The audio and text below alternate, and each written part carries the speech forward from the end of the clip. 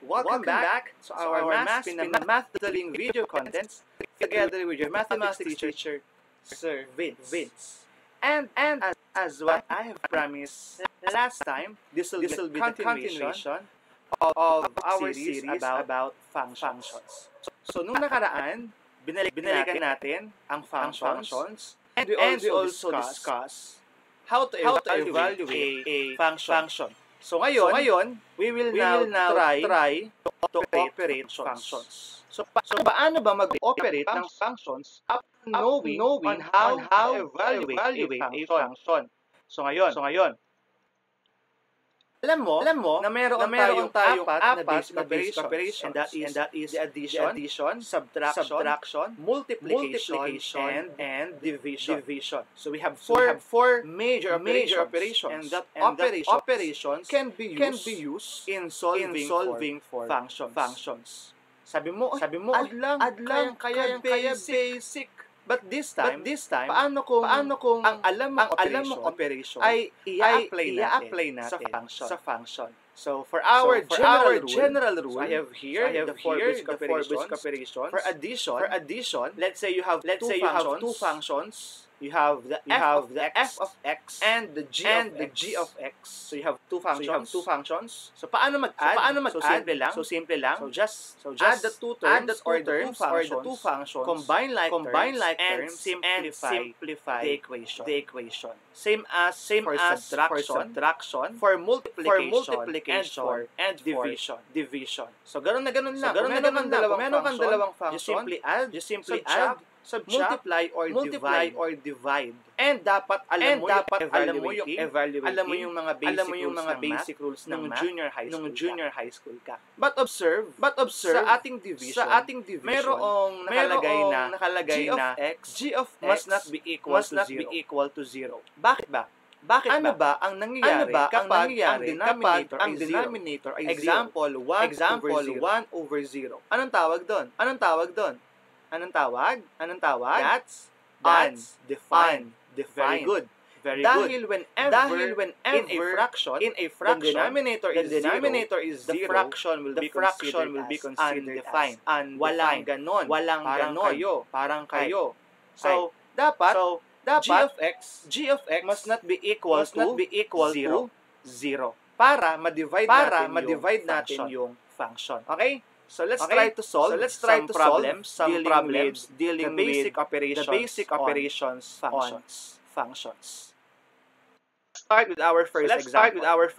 If f of x is equal to 6x squared minus 12x minus 19 and g of x is equal to x minus x squared plus 8x minus 1. Let's try to find the f plus g and the f minus g of x.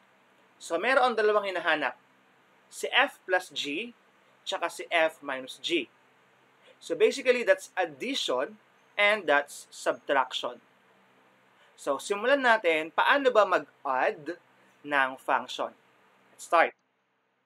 So, in dealing with functions, especially addition of functions, so you just need to add the given functions. So, para makuha si f plus g, simple lang, i-add mo lang si f of x plus the g of x. So, ngayon, meron tayong f of x na given at meron kang g of x na given. So, ang gagawin, just simply combine it using addition.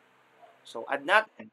So, f of x is 6x squared minus 12x minus 19 plus the g of x, which is yung x cubed minus x squared plus 8x minus 1. So, ayan yung buo. So, imagine, meron kang f of x plus the g of x. Now, anong gagawin? Sabi ko nung nakaraang video, in dealing with this one, you just need to arrange in ascending order. Dapat kapag mag-aayos ka, nasa unahan yung highest degree. Tapos, combine like terms. Now, observe. Ano ba yung highest degree sa problem? What? Very good. It's x cubed. So, kung mapansin mo, the highest degree is 3. So, yung x cubed ilalagay mo lang sa unahan. Okay? So, ang nasa unahan is x cubed. Ngayon, tingin. Ano sunod sa x cubed? Sa power of 3. Ang sunod ay power of 2. Ngayon, meron bang x squared or naka-raise sa power of 2? Meron. Ilan? Dalawa. Ang gagawin mo doon, pagsasamahin mo yung dalawang yon. So, meron ka ng x cubed kanina. Ngayon, let's combine. Ano ba yung dalawang x squared? It's 6x squared minus x squared. So, ngayon, combine mo. 6x squared minus x squared, ilan? That's 5x squared. So, this will become x cubed plus 5x squared. Now, saan galing, sir, yung negative 4x? Kaya napansin mo, meron ka dyang dalawang value of x. Meron ka negative 12x, tsaka plus 8x. Combine it, negative 12 plus 8, it's negative 4. And then copy the x. And then, for the last one, is to combine all the constants. Yung number lang. So, may dalawang number dyan. That's negative 19 and negative 1. Pagsamahin mo lang, ilan? Negative 19 minus 1, that's negative 20. So, for our f plus g, we have x cubed plus 5x squared minus 4x minus 20. Okay? Nakuha ba paano mag-add ng function? Di ba, simpleng-simple lang. Kung alam mo yung grade 8 math, bibasikin mo na lang ang addition of functions. Okay? Sige, kopyahin, namnamin, at i-digest. Nakuha na? Nakopya na? Sige, we can move forward sa ating next example, which is subtraction of functions. So, same process, but this time, mag-iiba lang naman yung operation. Parehong-pareho ang proseso, but mag-iiba lang sa operation. Kung kanina plus, ngayon minus. So, gagawin mo lang, just copy the f of x, yung 6x squared, minus 12x minus 19. Pero, kung napapansin mo, mayroon tayong ginamit na symbol dito. Anong tawag doon sa dalawang ganon? That's parenthesis. Mahalaga na mayroong parenthesis after ng minus sign kay g of x. Bakit? Because the negative sign or yung minus sign must be distributed doon sa ating g of x. Kapag hindi mo nalagay yung parenthesis, most probably, mamamali yung sagot mo. So, mahalaga na mayroong parenthesis sa g of x. Kasi maya-maya, yung negative sa labas will be distributed sa loob ng ating parenthesis para mas maging smooth at mas maging madali yung ating solving. So, let's proceed. So, anong gagawin? Kung kanina dire-diretso lang, ngayon, ang unang gagawin is to distribute the negative sign. So, simple lang. Pasok mo lang yung negative sa loob ng parenthesis. So, negative times x cubed, negative times negative x squared. Ngayon, para hindi ka mahirapan, simple lang. Ganito gawin mo. Just simply change the sign doon sa g of x. Tingnan mo. Ano nangyari? 6x squared minus 12x minus 19 minus x cubed. Kung napapansin mo, yung g of x, lahat ay napalitan ng sign. Kasi nga, we are dealing with subtraction. So, yung dating negative, naging positive. At yung dating positive, naging negative. So, di ba? Yun yung dapat pinag-ipitin natin ngayon. Ngayon may pandemic. Dapat lahat ng naging positive sa COVID will be negative. At lahat dapat ng mga negative thinker is maging positive thinker. So, yun yung i-apply natin sa buhay. Yun yung turo ni subtraction of functions.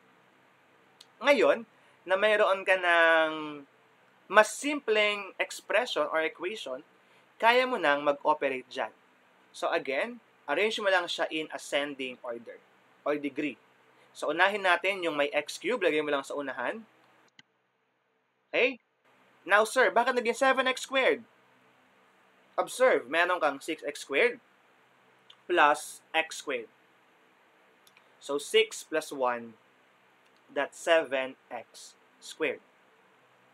And then, negative 12x minus 8x, negative 20x, and lastly, negative 19 plus 1, that's negative 18. So, imagine, halos same lang naman si plus tsaka si minus. Ang ano pinagkaiba nila?